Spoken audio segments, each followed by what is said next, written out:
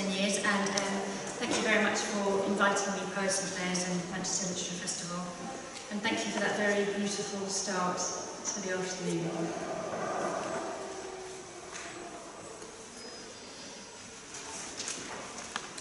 That was a lovely introduction, Janet, thank you, but a lot of the time I am actually called Rachel. And I actually know quite a few Rachels who get called Rebecca. So I think it is just a thing with those names. Anyway, one week it sort of happened a lot, and I just thought, oh, sod it, I'm going to write a Rachel poem. Rachel. I spent the day being Rachel.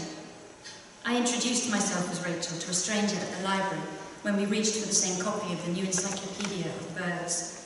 I apologised in a way Rachel would have apologised, prone to genuflection. I let him take the book and wedge it under his armpit so he could bend for his umbrella, just as I was telling him my name was Rachel, but he turned and headed for the loans desk. I decided that as Rachel, I wasn't interested in birds after all, and anyway, I didn't have a library card signed by Rachel in black felt pen, so I hit the big circular button with a picture of a wheelchair on it and waited for the doors to open fully. I walked around the town, in rain that fell as if it was undecided about its volume. Scant bursts would be the best way to describe it, had someone telephoned, and after I'd said, "Hello, this is Rachel speaking," told them about the weather.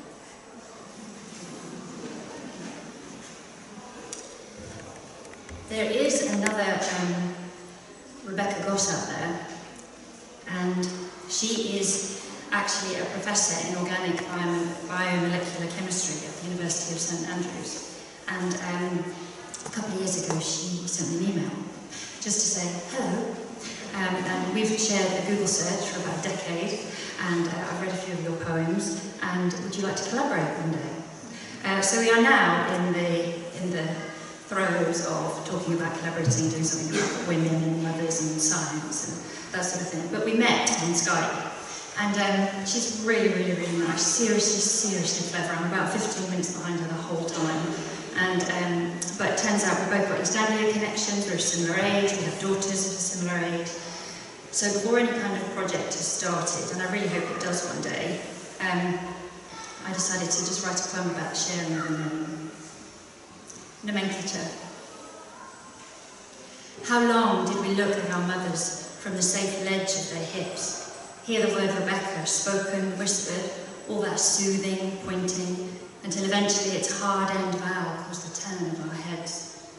Loved for its length, something to offset our surname's syllabic lack. It suited us. We were firstborns, we were Rebeccas. We grew our hair long and straight.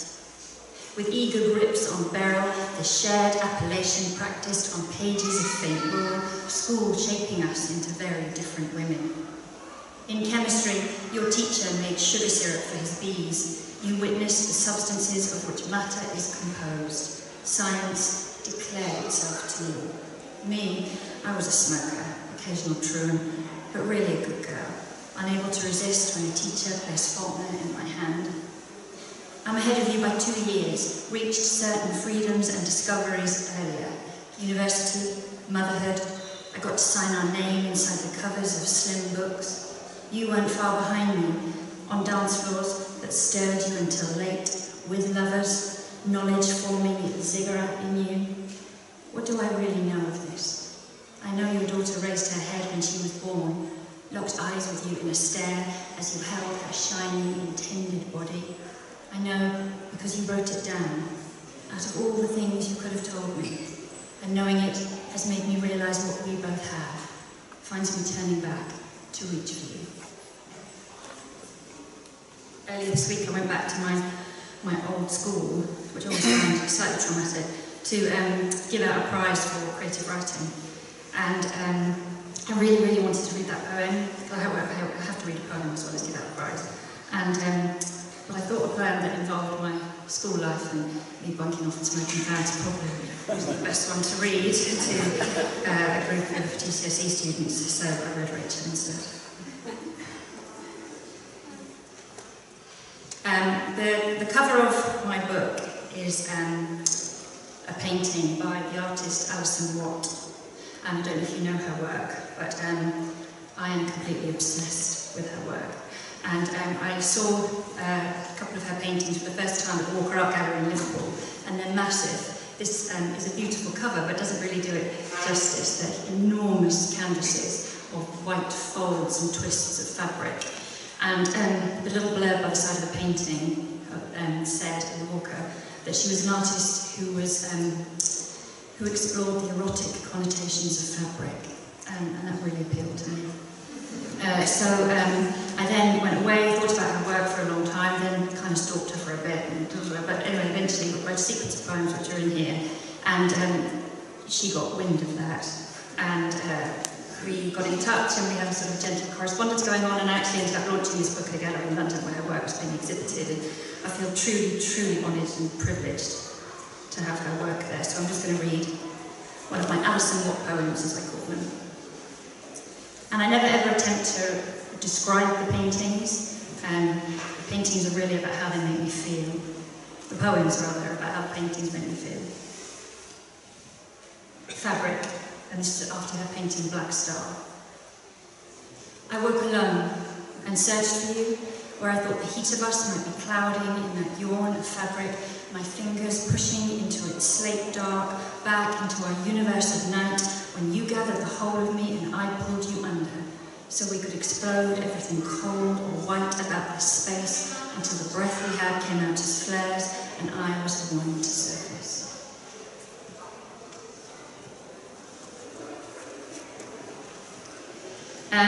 I've been working with a photographer for about a decade, and he ended up being a really good mate of mine. He's called Chris Routledge, and he's based in the northwest. I met him when I was living in Liverpool, and we started a blog together where he would send me a photo and I'd write a poem, and it was all very informal, and we never shared it much with anyone. It was just a nice thing to do together. But anyway, 8-10 years later, it's become a book called Carousel, published by Guillemot Press, came out last year.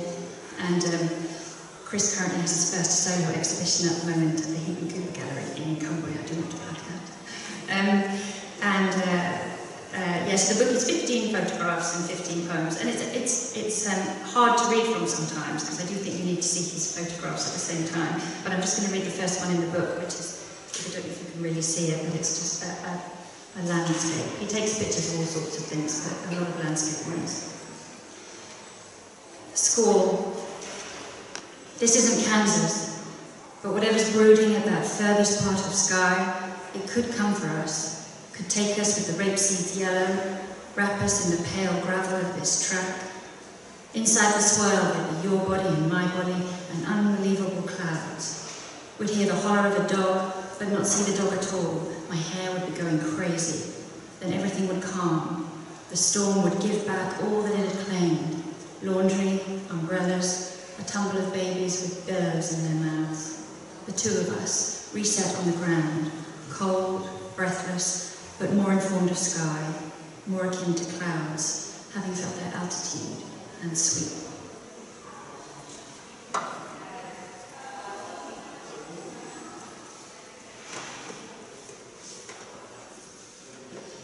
I'm going to briefly read from my last book, Her Birth, which is about the death of my daughter Ella in 2008 from a rare heart condition. She lived for 16 months, and I've spent an awful lot of time reading from this book in the last several years. And it's a really, really hard book to read for a long time from, but it's also a really tricky book to read just one poem from, because there's a long story in here. But it concludes with the birth of my second child, Molly. I do like to think there's a bit of a happy ending. And she was born in 2010, healthy and well, and she's doing absolutely fine. I haven't always found it easy to read from the book. I did shelve it for a while, but actually, now I have other books. I kind of want to mix it up a bit more and not abandon it on the shelf like I did for a while. So I'm going to read the title poem, and he'll be also embarrassed that the beautiful cover, the artist who did this beautiful cover is actually here today. And I own the original watercolour of this, and it's a very beautiful thing. Her Birth. On the wall, petunias, painted in Walberswick. I call to you, say, that's a good omen, that's a good sign. before buckling, gripping the hospital bed. Warwick is where I holidayed, every childhood summer. It's where we announced the news. 16 months after the effort of her birth, we collect a faux walnut box from Jenkins and Sons. Inside, a clear sachet, weightless as dried herbs. We drive 281 miles for that cold, unstoppable wave to suck the sachet clean. And I ask you, she is all right now, isn't she? She is all right.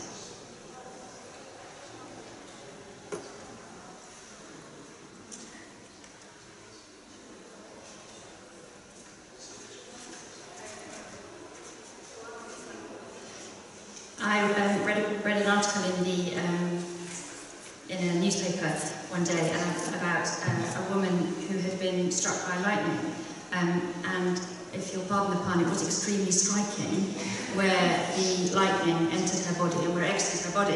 And anyway, as soon as I read that fact in this article, I knew I was going to write a poem about it. But I found it really hard what was my entry point into it. I didn't know whether to be her or to write about it. But in the article it said that she recovered from the lightning strike and eventually she was very poorly, but then she had a child. And I thought really I had to write the poem from the point of view of her son, because that really must be quite a thing of wonder to have a mum who was struck by lightning. The lightning. First, it split a tree, then tripped across a barbed wire fence as my mother watched, thrilled. It entered through her feet, threw her 10 yards onto grass, where it briefly stopped her heart, burnt nerves, fused her jaw, and exited through her mouth. She tells me this countless times, and each time I see her jerking on the ground, stricken with volts, her mouth spitting rods of light. She had to relearn writing, walking, reading, speaking, but eventually repaired to have me, let me float in the bowl of her womb, only to be born and find her wheelchair-bound. Blood vessels of each foot destroyed, her 10 toes finally gone. I grew up in the seat of her lap. Once level with her throat, I strained to see inside her mouth, find its trembling silver pool. Tonight, her bedtime whispers grow fiery in my hair, and when she thinks I'm sleeping, I'm half hidden in my doorway, watching her glide back down the landing, all her fingers trailing sparks.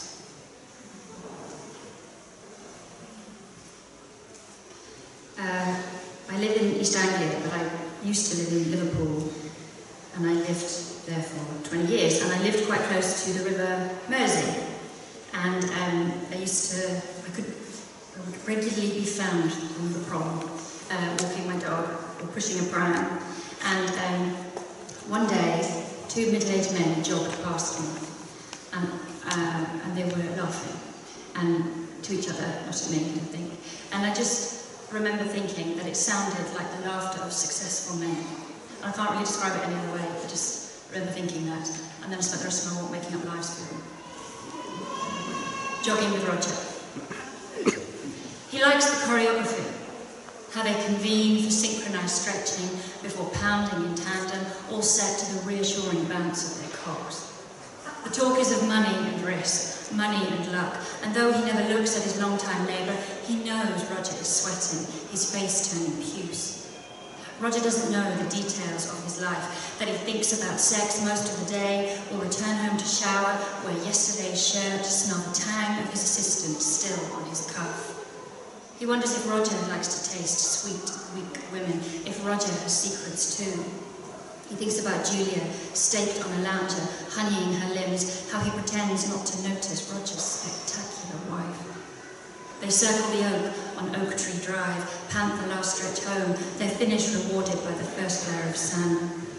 As they bend to grip knees, he notes their heavy watches, the year-round tan to their arms, but it's the ring of grey, sticky on Roger's scalp, that renders him stricken, knowing it mirrors his own, leaves him wheezing on concrete and another day's light. And I'm just going to finish with a poem about friendship, really, because I have two particularly close girlfriends, and this is a poem about one of them. The other one's still talking, pissed off. I haven't written a poem about her yet, but the other one, this is it. But it's I've often said to people that I think for girls especially, when they are teenagers especially, those intense friendships that you have when you're a girl, they are like a form of first love. I've always thought that, and I'm still in touch with a couple of girlfriends from school, still feel as close to them. But also the friendships I have now in my 40s feel as intense and as important to me as my teenage friendships. And this poem is about me trying to sort of fit an entire friendship into a page. With Sarah. We headed for Kenwood House, walking very close to each other, the way women can. We lay on the grass, looked back at the south facade, that wide bank of lawn, children running its irresistible slope. I talked for a long time about sad things. You responded with those pauses you are capable of, as if a web is breaking between your lips just before you speak, but it means you've heard everything I've said. We didn't stray to the woods or come across the Hepworth, slide our arms through a gash in stone. We stayed on that grass, and beyond us pregnant pipistrelles hung in their summer roosts, wings folded around gestating pups. I don't remember leaving the heath, our return to Brixton. I don't remember my further stretch back north to marriage. Years later, you went to Bahrain to witness the curbed liberties of others. I was proud of you, working in a place I didn't know or understand, but you felt only guilt in the hotel pool, your body breaking the water's warm surface of leaves and flowers while your family slept 3,000 miles from your touch. Perhaps swimming will always make you think of them. Think of the day you breathed and paced around your flat, lowered your swell into a blue plastic pool, the relief of water at the split of you before the baby rushed.